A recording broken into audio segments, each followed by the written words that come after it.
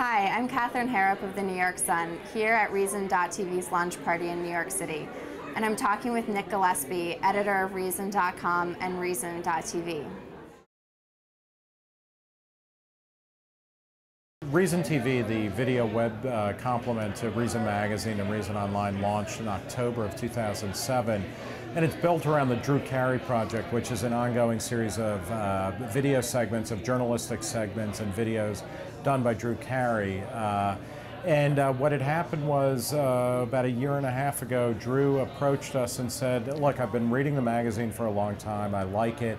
I want to put some of the stories that you're telling to pictures, to images, and to kind of move things. So we hatched a scheme where Drew is narrating and hosting a bunch of episodes, shows, video segments that talk about the way in which government policies screw over regular people, deal badly with people, and also what are the possibilities for free minds and free markets to flourish.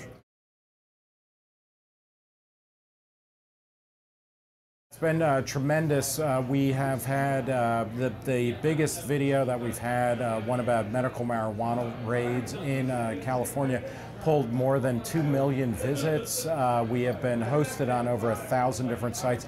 We have an open source architecture, which means that we allow people to take our video code and embed it anywhere they want on any website they want, because what's important to us is getting these ideas and these stories out. It's really not about Reason TV or maintaining that. I mean, we have quality standards and we have a brand and all of that, but what it's mostly about is telling interesting stories that really connect with people on a very emotional as well as analytic level. What we're hoping to do with Reason TV is really kind of become a C-SPAN for libertarian ideas. The magazine and the foundations that publishes us, our motto is free minds and free markets. And what we're trying to do is to create a whole slate of programs which include the Drew Carey Project, which include pieces done by staffers, which include pieces done by freelancers or people submitting stuff that kind of show what's the power of individuals who want to live a particular way to create the world that makes everybody a little bit richer and makes everybody a little bit better off and everybody a little bit freer.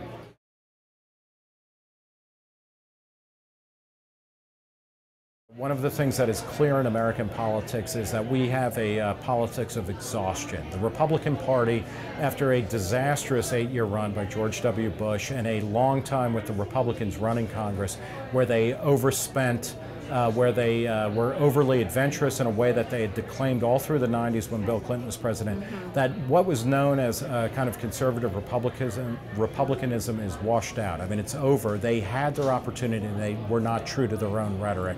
On the other side of the aisle, you have Democrats who have not had a good idea or a new idea since FDR, basically. It's all been warmed over.